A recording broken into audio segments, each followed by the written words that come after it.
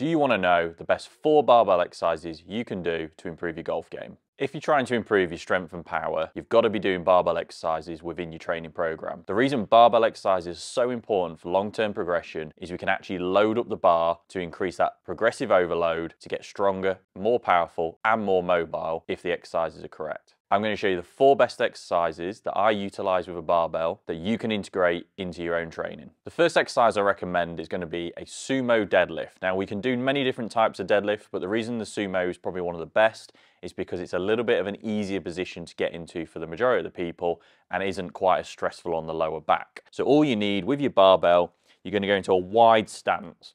I always recommend using the rings on your bar. Try and get roughly the shin in line with those rings. This will feel a little bit tight in the adductors, depending on how mobile you are.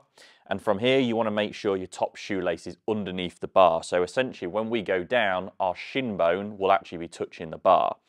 From here, we want to let the arms hang, but while we're feeling like the shoulders are pinned back, so we're not rounding into position. You're going to simply put the shin bones on the bar and push the hips back until we end up grabbing the bar naturally in that same width position of the grip.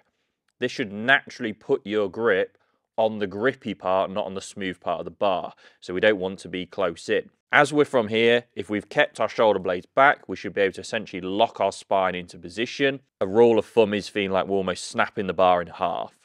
As we then push out the ground and stand up, we're pulling it up into the body where we stand tall and almost feel like we're wrapping the bar around us. And then we place it back into the exact same position as we've just done. This is then going to help really strengthen up those glutes, the hamstrings, the back muscles and the grip. So we're working a whole body exercise, getting as strong as possible from the ground up.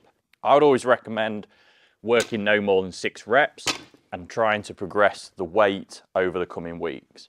In this next exercise, we're going to focus on a rotational power movement. Now, this is good for rotational force, but also great for hip and thoracic spine mobility. All you're going to need is take it into a landmine position. You can wedge this up against something so it's more stable, and you're going to have a little bit of weight on the bar. You don't want to go too heavy for this because we need to move the bar pretty fast. We're going to take the grip position and we're going to go into a golf posture. From here, I'm going to bring one leg slightly behind me, so I'm in a staggered stance, and I'm going to rotate into my front hip. So with my right leg at the front, I'm going to now turn into my right hip. You can see how I've fully turned my chest, I've fully rotated my shoulders, and I've turned and loaded into my hip. From here, we're going to then explode it out the ground. So I'm looking to go down and then drive out the floor with both my legs and pulling the bar. We're going to do this really explosively and really quickly like this. There, explode. In this next exercise, we're going to focus more on a strength movement that is about mobility. So we're going to be using the weight of the bar to stretch us into a bigger range of motion in thoracic rotation. This is quite an advanced mobility exercise, and we don't necessarily need to use an Olympic bar. You can use a smaller bar that weighs less, which will help getting into position.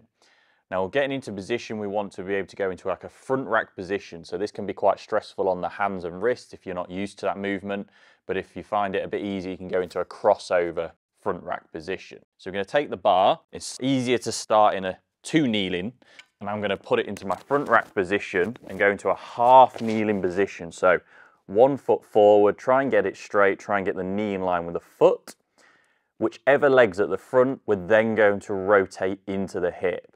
So in a controlled manner, as you can see, I'm twisting my spine, so I'm rotating my rib cage, and the weight of the bar is actually allowing me to rotate further and stretching me more, and I'm having to now use core stability. Because of the imbalance of the bar slightly, this challenges the whole body more than if we was just to use a dumbbell or some other type of weight to create the same motion. Roughly focus on around 6 reps each side. And the final exercise is going to focus on upper body strength and explosive power. We're doing this in the pushing motion, so we're predominantly getting this through the shoulder and the pec. This is going to be key to clubhead speed potential. We're going to go into a landmine setup, but you're going to definitely need to wedge this up against something, otherwise the bar will move, unlike the rotation motion. We're going to go into feet roughly hip to shoulder width apart, holding the landmine in one hand. As we go down, we're going to almost squat a little bit down and bring the landmine closer into the body. When we do this, we're then going to physically jump and land and push, okay? So if I do this in one motion, I go down, I jump, and as I'm jumping, I'm creating momentum to then push and lock out that position.